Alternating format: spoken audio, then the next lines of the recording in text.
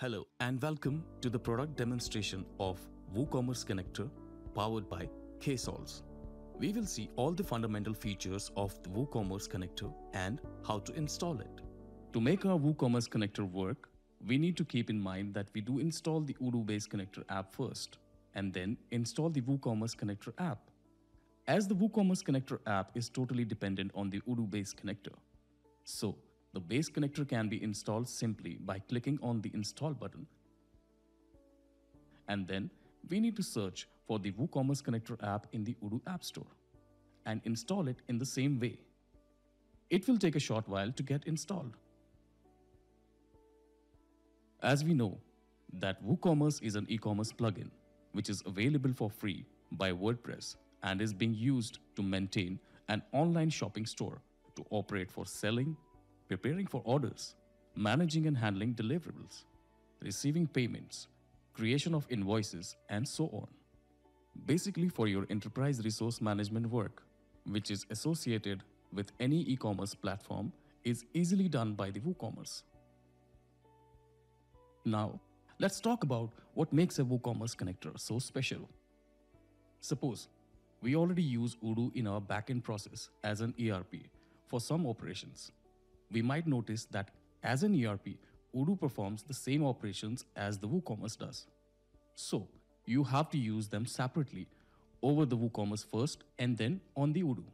In order to avoid maintaining the data on different platforms, WooCommerce Connector provides you the option of merging the data. Once processed on the either side Odoo or WooCommerce, you will be able to sync that particular data with the other platform. That saves your time and reprocessing the data all over again. So this is how the UI of a WooCommerce connector looks like. It has a simple interactive dashboard which shows you some bar charts and shows you one equivalent convertible line graph as well. This basically tells you how much data you have synced either to the WooCommerce or from the WooCommerce. Now let's see creating an instance on a WooCommerce.